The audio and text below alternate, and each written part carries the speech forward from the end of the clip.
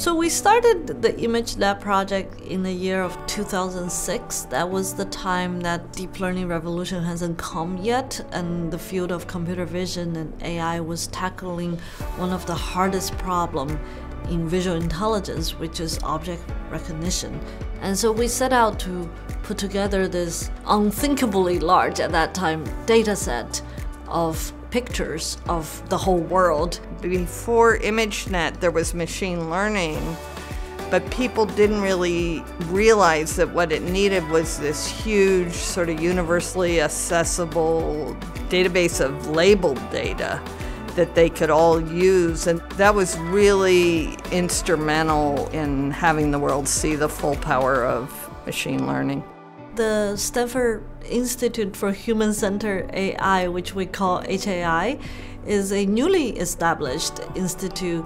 We just founded this year, and the idea is we want to open a new chapter of AI in bringing interdisciplinary thinking and research to guide the course of AI's future and inform the public and the policy makers. She's also an incredible mentor and supporter of younger students. She's very generous with her time. She's very honest about the challenges that she faces. As a professor, my main job actually is to mentor the future scientists and do science with them. And that's part of my job that I really, really, truly love. If one of our master's students comes up with a better idea, Fei-Fei is the first to kind of welcome the idea, and we trust her instinct because she understands computer science much more deeply than almost anybody else in the room.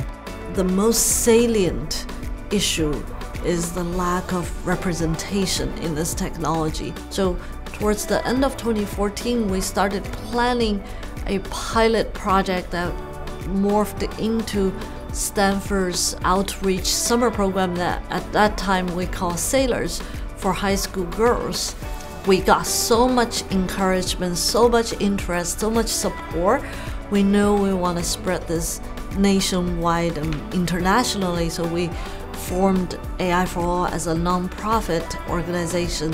It was like, all right, what we really need to do is help facilitate that for the younger women who are coming into this field, who say things like, until the AI for All program, I never thought that people who look like me could succeed in computer science and AI.